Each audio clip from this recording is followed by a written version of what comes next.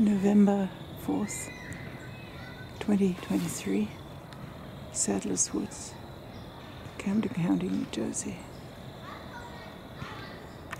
You can hear the sound of kids playing soccer. Lovely Saturday afternoon. And this very much feels like before times. Before what? I don't know.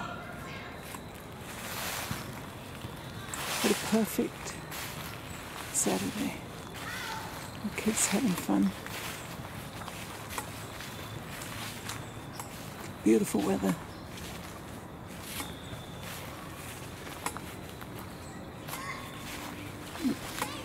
Okay, someone's walking towards me.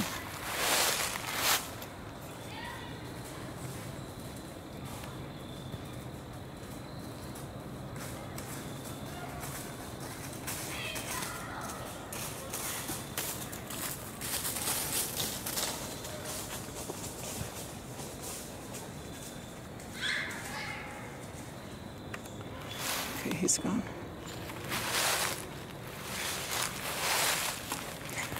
I always bring my video camera with me. Not so much to look at scenery, although this is just too gorgeous to not record. But mostly looking for animals. And I have seen deer in these woods. Ducks. Every year for the past 2 years, goats have been brought in to eat ivy, which they don't. They like the leaves. Well, they do eat some ivy. That's why we keep bringing them back.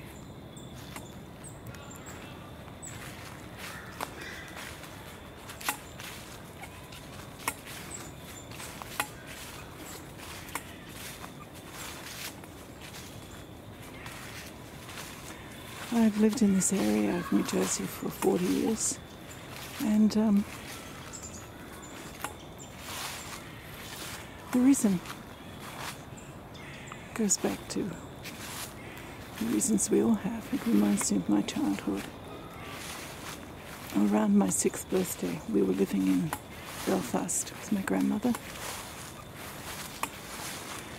and I just what's always stuck to me since that time was a Sunday walk home from church with Auntie Mab, with the leaves falling. Would have been October, November, December. And I just remember being just so happy to be with Auntie Mab. I later discovered that Auntie Mab had been the fiancé of my grandfather, my Irish grandfather. My Irish grandmother spent a mysterious 2 years in Nova Scotia. She hopped on a boat 1903 when she was 21. Spent 2 years in Nova Scotia, and the story was that she was a gym teacher. In my cynical old age, I wonder if she was pregnant or if something happened.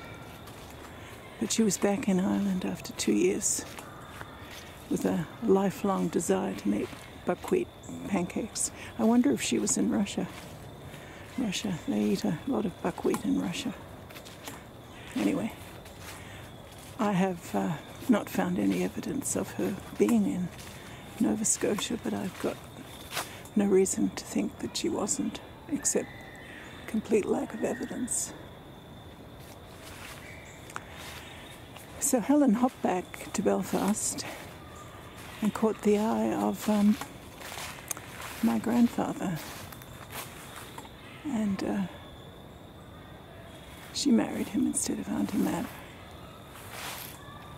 I just remember as a 6-year-old thinking that Auntie Mab was so much nicer than my grandmother, and I wish that she'd been my grandmother. So that's my story of walking through the leaves, walking through the woods all these years later.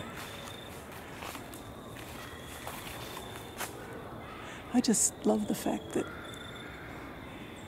leaves don't give a damn. They're whatever color they want to be, and they fall whenever they want to fall. Some of them hang on, some of them just drop right away. And they make this beautiful carpet for us. Okay, that'll be the end of it. I found someone else is walking. I hope you enjoyed this.